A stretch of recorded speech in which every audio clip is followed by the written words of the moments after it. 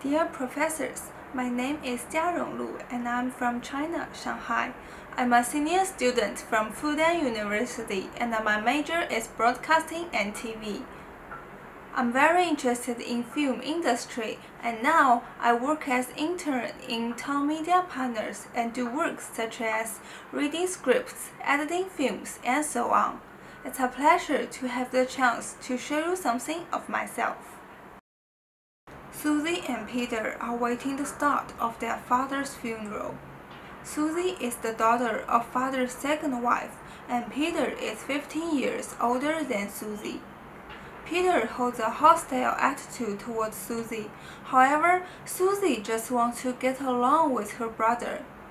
She offers to treat guests, but only to be satirized by Peter, saying that she doesn't have the right to do so.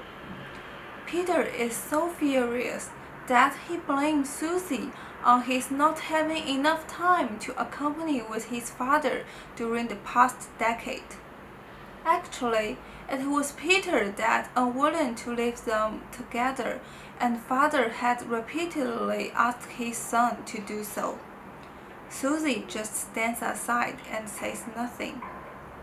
Meanwhile, Peter gets a phone call from the lawyer. He is astonished to know that father left all his legacy to Susie.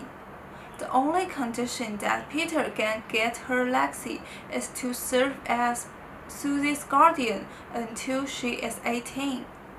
Driven by interests, Peter apologized to Susie and they began to talk about father.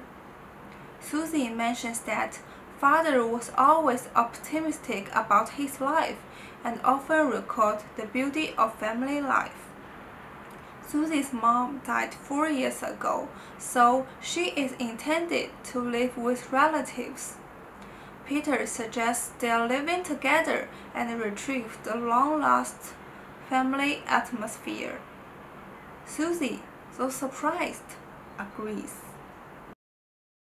I want to express the complexity of interpersonal relationships. Intimacy is something that everyone needs. However, the complexities may lead to some unknown results or contradictions. Just like the story, the brother's change toward his sister is not because of guilty, but inner benefits.